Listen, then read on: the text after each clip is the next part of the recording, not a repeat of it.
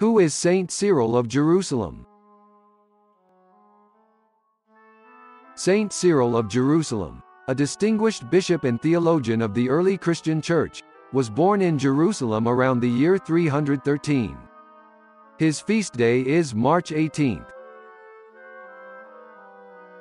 He was ordained a priest and later appointed Bishop of Jerusalem in the year 350, where he gained recognition for his catechetical lectures, a series of 23 lectures designed to teach new converts about Christianity, which are still considered one of the most influential works of early Christian catechesis.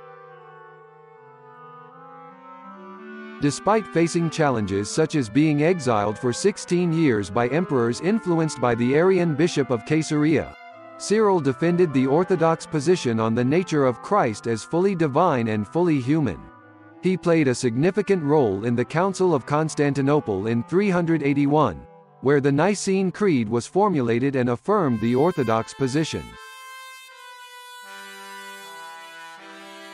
It was during the Council of Nicaea that the term consubstantial was first used in the Nicene Creed to describe the relationship between the Father and the Son. Saint Cyril later employed the term in his own theological writings, and it became widely used in the Church as a way of expressing the understanding of the nature of Christ. Cyril's leadership and orthodoxy were scrutinized by the Council of Antioch, which sent Saint Gregory of Nyssa to investigate him and his diocese.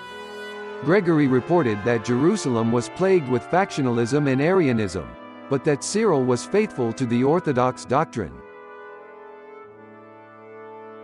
In 1882, Pope Leo XIII recognized his significant theological contributions by naming him a Doctor of the Church. Saint Cyril was a strong defender of the orthodox position on the nature of Christ, even when it was unpopular and put him at odds with others. We can learn from his example that it is essential to stand up for what we believe in, even when it is difficult. Despite being unjustly accused and exiled, Saint Cyril was able to forgive those who wronged him and continue his work as a bishop and theologian.